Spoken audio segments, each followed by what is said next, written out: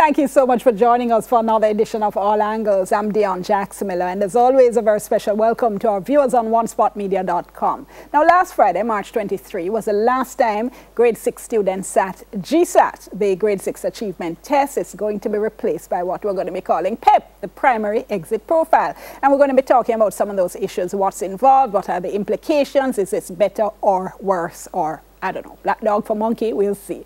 Joining us in the program this evening, we have Deputy Chief Education Officer, Mrs. Maxine Headlam. We also have the Principal of Rousseau Primary, Owen Speed. With us as well, Janet Hazel. She's a parent who has a child at Halfway Tree Primary School. Also with us, Marlene Lennox Lynn is SBA Coordinator for Mandible Primary and Junior High. Stacey Witter Bailey is an Assessment Officer of the Student Assessment Unit.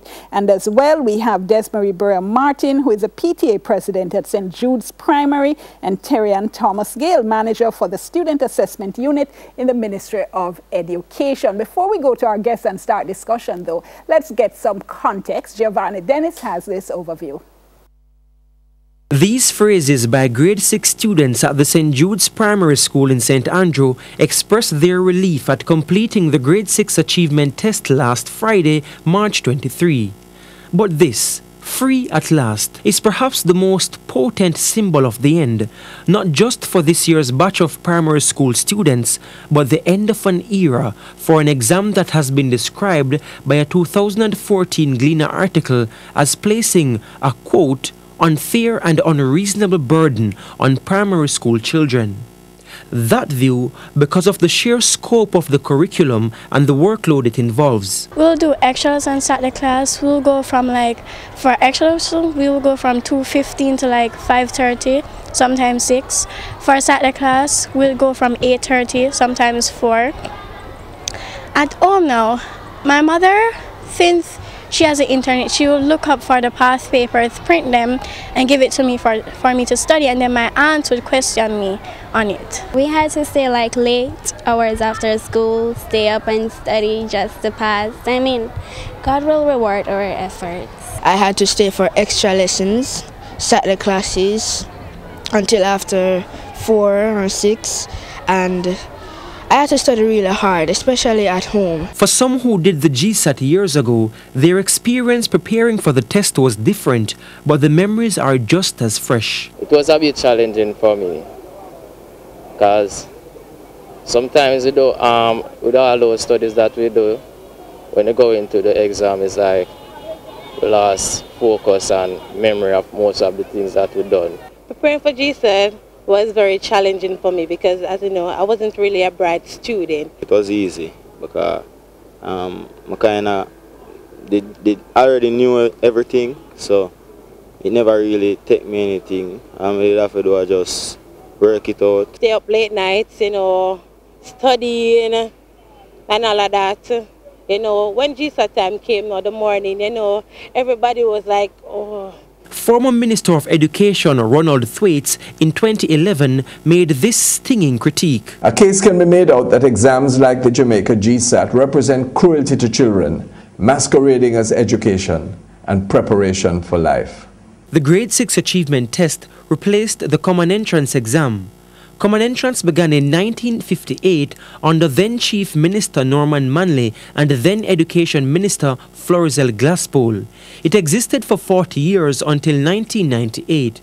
It was done in one day and tested students in math, English language, mental ability, and for most of its existence, composition writing. Common Entrance it did much easier because you have to shading. So more time when you don't know the answer, you just get some shading something.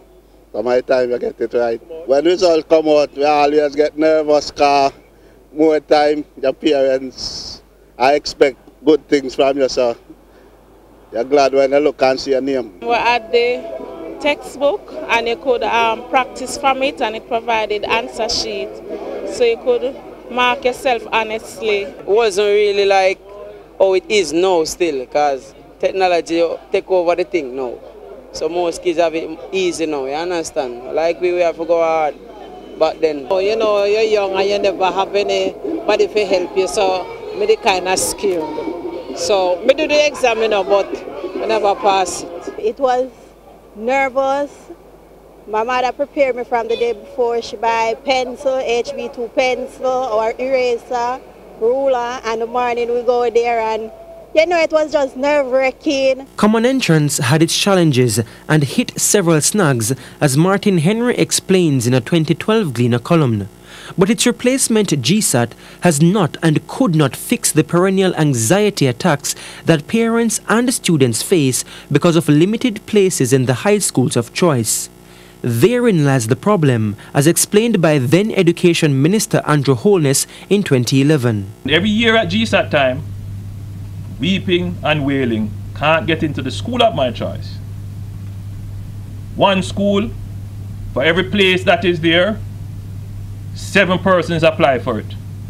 One school putting up 400 spaces, 0 applications for that space. Much of the stress on children is brought about by anxious parents who want their children to attend the best high schools. Hence, the pressure to excel in GSAT. But Dr. Fitz Russell, the man who created the GSAT program, argued that it was never meant to be a placement test, but rather an achievement test, as the name suggests. Dr. Russell maintains that if lawmakers had followed the original plan for the program's implementation, there would be less fuss about it now. Dr. Russell, in a Jamaica Observer article in 2012, explained, quote, "We wanted a test that was fit for purpose, that would do the job to evaluate children's learning, to allow us to give feedback to teachers. It was never about placement." He added that the issue of placement is the issue of economics, policy, and politics.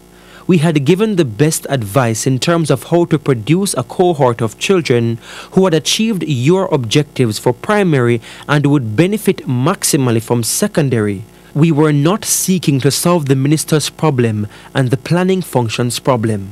The education ministers during the GSAT pilot phase were Dr. Neville Gallimore in 1989 and Carlisle Dunkley in the 1990s. The primary exit profile, or PEP for short, now replaces GSAT, and already questions and concerns abound. Giovanni Dennis, reporting for All Angles. Thank you so much. So let's try to get straight into some of those questions and concerns. So Ms. Headlam, let me ask you first, what is PEP then? Is it an achievement test? Is it a placement test, or both? It's a profile that we are trying to obtain for our students. We want to know whether they are, what state of readiness they are for grade 7. And that is why it is so different from the GSAT. How though? Because I'd done a program on GSAT and I heard this exact thing. That's what GSAT was supposed to do, collect stats and assess where our grade 6 students were in terms of these various subject areas. But we're taking a different approach this time, because we are not doing a one-shot, one-off look at where the child is on a particular day.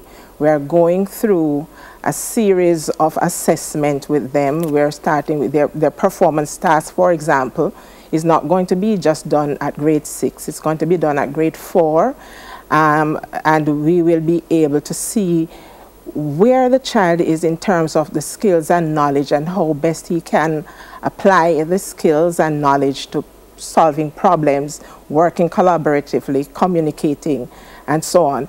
And that is one of the things we want to look for, not just for getting into another school, transitioning to secondary, but how do people fit themselves and prepare themselves for life? That is what it is all about. So this exam is going to be starting with the grade 4 performance test, the grade 5 performance test, and then they go into the grade 6 performance test and the ability test, and their curriculum-based test that is only going to be testing from grade 6. Of course, one of the things that we see about the GSAT is that it tests student content from grade 4 to grade 6. But this one is going to just test the content, the curriculum from grade 6. But what we need to see is how rounded the child is and how mature and ready the child is for grade 7. Couple things if I could though. So you talk about a grade 4 performance test, a grade 5 performance test, and then the test in grade 6. What's involved at the grade 4 level, literally? What will my child be doing? In terms of the test, in terms of what you're calling the performance test. Okay, we're going to be giving the child a problem to solve.